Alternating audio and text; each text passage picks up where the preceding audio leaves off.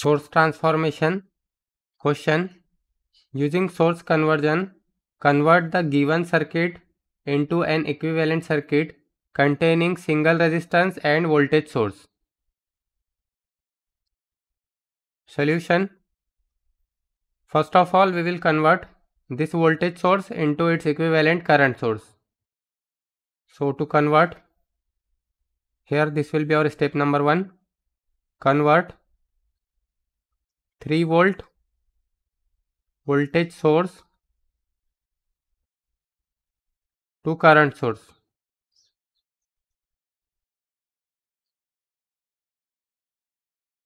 Now here, if we convert this 3 volt voltage source to current source, it will be in parallel with this 1 ohm.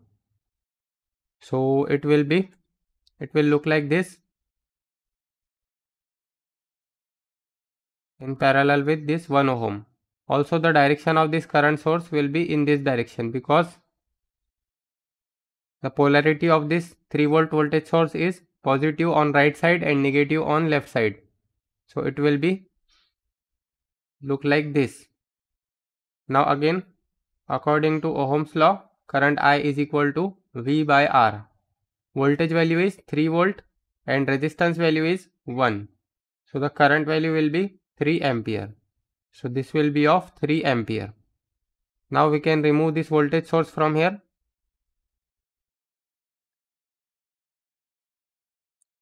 Now we will convert this 12 volt voltage source into its equivalent current source. So our step number 2 will be convert 12 volt voltage source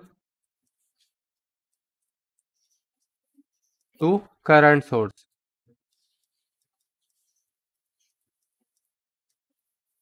Now we will copy this and we will convert 12 volt voltage source into its equivalent current source. Now again, when we convert voltage source to current source, then it will be in parallel with this resistance.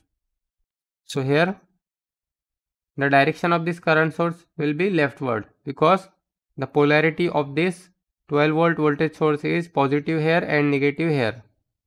Now according to Ohm's law, I is equal to V by R. The voltage value is 12 and the resistance value is 4. So it will be again 3 ampere. So this will be of 3 ampere. Now we have to erase this.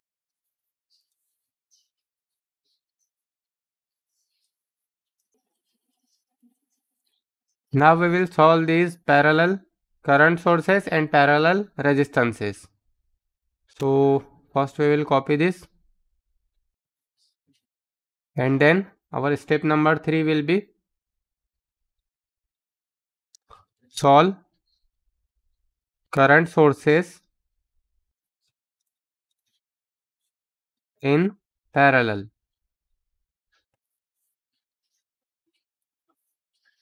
Now here we can see this is 6 ampere on left side, this 3 ampere is also on left side.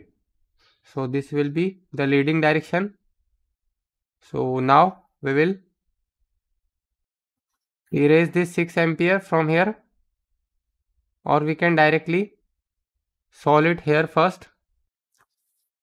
So it will be 6. We can take current I on left side, because this direction is leading, because 6 ampere and 3 ampere are on left side and this 3 ampere is on right side. So it will be 6, then plus 6 plus 3 and minus 3 ampere. We are taking this minus 3 ampere because its direction is opposite of this 6 ampere and 3 ampere. So it will be 6 ampere. Now again we will copy this and we will erase this 6 ampere current source and this 3 ampere current source.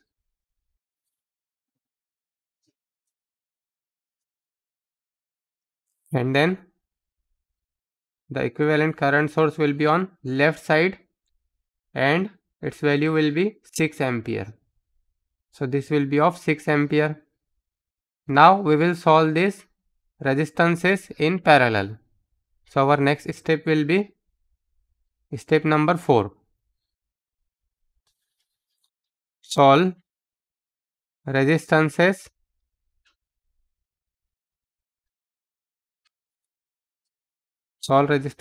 in parallel. So when we solve these resistances in parallel, this will be 1 upon Req is equal to 1 upon 8 plus 1 upon 1 plus 1 upon 4. 1 upon 8 plus 1 upon 1 plus 1 upon 4. So this will be the value of 1 upon Req, and this will be 1 upon 8 plus 1 plus 1 upon 4. So it is 11 by 8. 11 by 8. Then Req will be equal to 8 by 11. 8 by 11 ohm. Now we will redraw this circuit.